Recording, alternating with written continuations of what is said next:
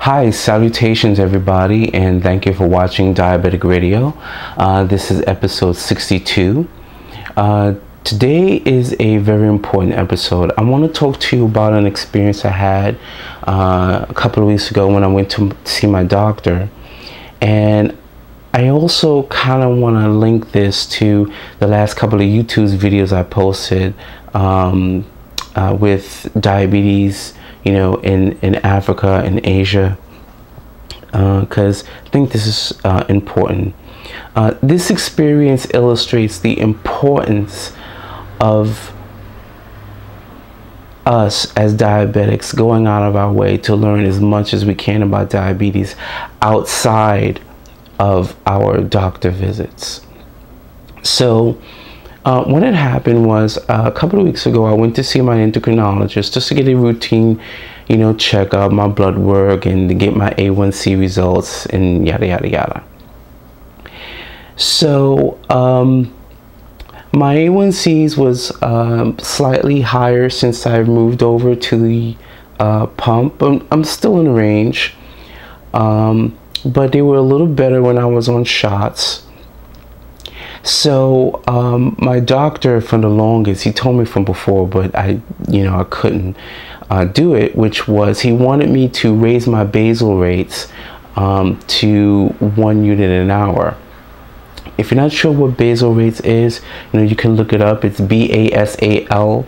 I'll talk more about it in, you know, a future video. So he wanted me to raise it to 1 unit an hour, which it's too much for me, and he really insists that I raise it that high. And I respond to insulin very well, and I've always told my doctor that I'm not insulin resistant, you know. And there's that perception, you know, when you see a big guy, they think, oh, you know, big insulin resistance, you know, and I'm not. You know, and what's interesting about this, and I totally forgot to tell him, is that just before getting the pump, I had a pump trainer give me a rundown on some things, and I told her this is what my doctor wanted, and she said that the dose that he wanted me to give myself was too high, you know. And I thought, wow, this is very interesting. Here are two very experienced healthcare professionals. I have my endocrinologist who specializes in diabetes, and I have this nurse who's also a pump trainer, who's also a CDE, who's been working with animals for, I forgot how many years she said, for many years. And here are these two people with two very different opinions on how I should take care of my diabetes. You know, fortunately, you know, unlike anything else one would ingest for taking care of the diabetes, insulin is as is an as needed hormone, so you can adjust your insulin on the fly, you know. So I can really play with it. Long story short, I didn't give myself the dose that my doctor recommended, because it was just too high. I would be having too many lows, you know. And I think the gist of this experience is that healthcare professionals, and this is someone that's from the patient side, healthcare professionals have got to realize that diabetes is a very individual thing. Not everybody's going to respond to insulin in the same way. Not everybody's going to respond to medication in the same way. Even the same foods is not going to affect every diabetic in the same way, you know. And I think that too many professionals, and this is the complaint of many diabetics, too many professionals see us as a textbook and not as a person that has, you know, different needs and sometimes not sensitive to different, you know, cultures, you know, which can also, believe it or not, make a difference on how you take care of your diabetes. You know, certain cultures that, you know, where it's common to eat certain foods, and sometimes certain foods are tied into, you know, religious beliefs, you know, such as you know, if you're Jewish, if you're Hasidic Jews, you know, a lot of time they eat certain foods that correspond to their spiritual path. Again, it's so very important for you to learn about diabetes outside of what your doctor tells you, because diabetes isn't so black and white, you know. And in reference to the YouTube videos I posted, I wanted to talk a little bit about the second video from Patel. That was very powerful, watching that video for me, because, you know, in terms of the guy who sold his land, you know, because he really believed that his daughter would be cured. That struck a chord with me. You know, I come from a very wide family background. I have many, I come from a very mixed family. You know, I have people in my family that are from San Juan, from Trinidad, from Tobago, from St. Croix, St. Thomas. I have family from all over. So, you know, when I say this, it's because, you know I see it in my own family. When it comes to people that are of the old school, okay, that are from old school, there's a lot of my elders that would see an obia man 20 times before they would actually go to a doctor. Same thing with the Spanish side of my family. You know, you're feeling sick or whatever, oh, somebody must be doing witchcraft, and the next thing you know, they're in a botanica buying, you know, how many candles to get rid of the bruja, you know. When does it become apparent to someone that when you're feeling ill, that it's not always of, you know, a spiritual nature? Sometimes, you know, you're ill because, you know, of something else, because there's something really going on with your body. And I think this is such a dangerous thing, because If you come from a family where you're genetically prone to things like cancer and things like that, it's a very dangerous school of thought, because you could be, you know, living with a disease or cancer festering in your body for many, many years, but because we're scared of the doctor, maybe we don't believe in the doctor, maybe you just have a serious phobia of needles. I mean, who likes needles? I don't like needles, even though, you know, I mean, I'm always pricking myself, testing my blood. You know, I don't like doing that. Who likes that? You know, but it is what it is. I have to do what I have to do to take care of my diabetes. And even when some people who know, they already know they have diabetes, they still won't go and get their checkup, you know, because, you know, whatever, you know, they're scared of the needle, or they don't believe that diabetes is that bad, or they'll just think of any excuse, you know, not to go to the doctor, you know. And you have to realize diabetes is serious. You know, we need to do better in learning more about it, you know, instead of trying to take our assumptions about diabetes and try to convert them as truth. You know, we are living in an age where we have every possible information at our disposal simply from a click of a mouse.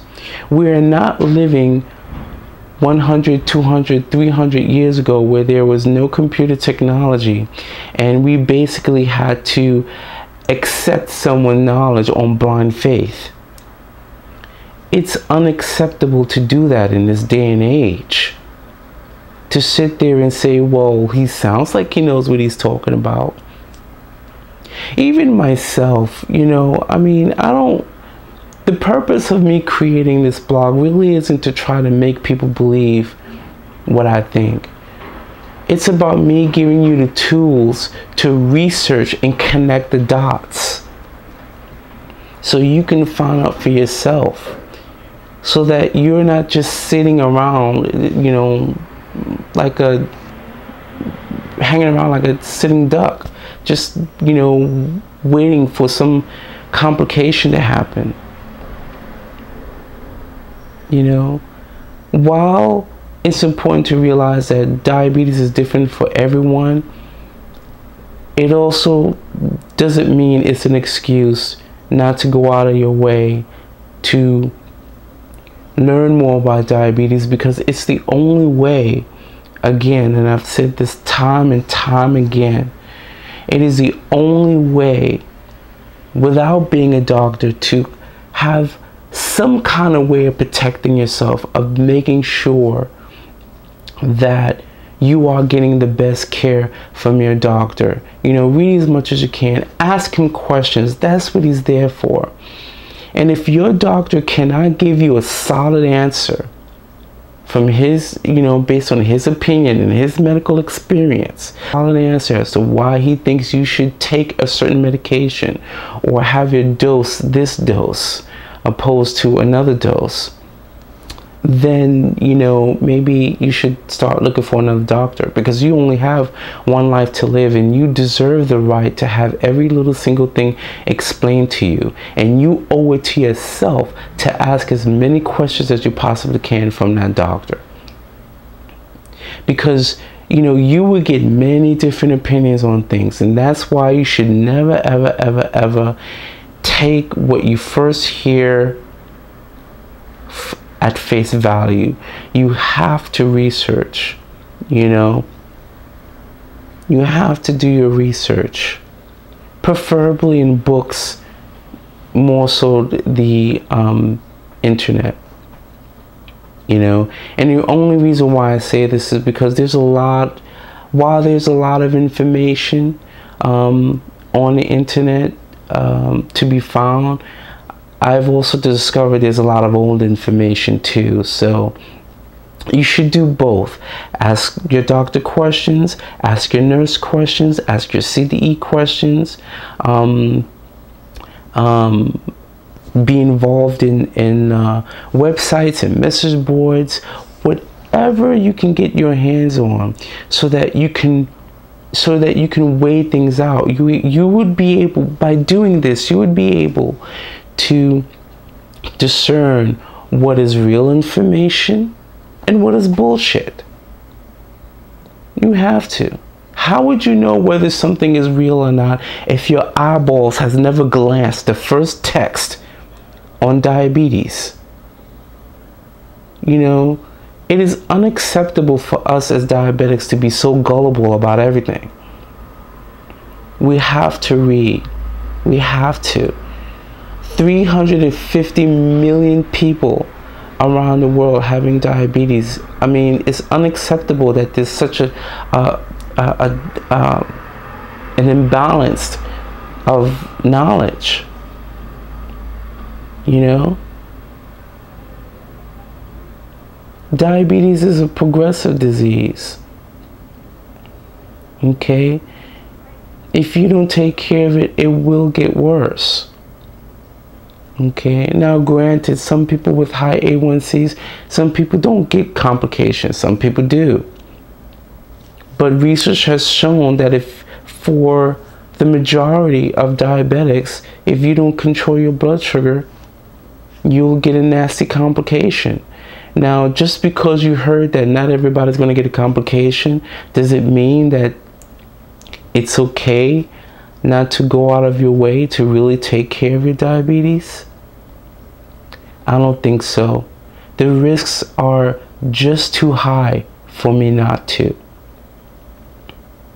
So, long story short, I did, you know, change my dose slightly higher, but not the full dose, and let's see what happens on my next A1C.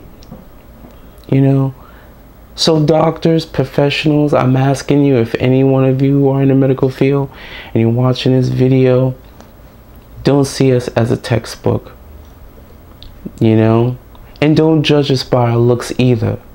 Because I remember one time before this A1C, I was getting my blood test done, and you know, the nurse there was making chit chat, and she was like, so what's your, you know, oh no, first she was asking me what kinds of foods that I eat and this and this and that, and then she asked me what was my last A1C, and I said I think it was 6.4, and then she was like,